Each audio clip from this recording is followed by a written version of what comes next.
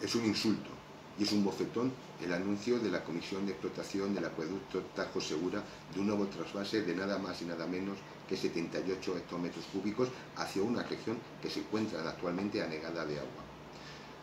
Lamentablemente el gobierno socialista está actuando exactamente igual que lo hacía el Partido Popular. Mientras tanto, el gobierno regional de Castilla-La Mancha está al pairo, tan solo es capaz de hacer política de postureos y manifestaciones huecas que no van a ningún lugar. Por lo tanto, exigimos del gobierno regional de Castilla-La Mancha y del Partido Socialista que sus diputados y diputadas y senadores y senadoras castellano-manchegos se opongan a esta decisión del gobierno, que lo único que consiguen es que nuestra riqueza se marche a través del trasvase a enriquecer otras regiones. Por lo tanto, políticas decididas, fecha de caducidad para el trasvase y que se acorten la cantidad que se están trasvasando.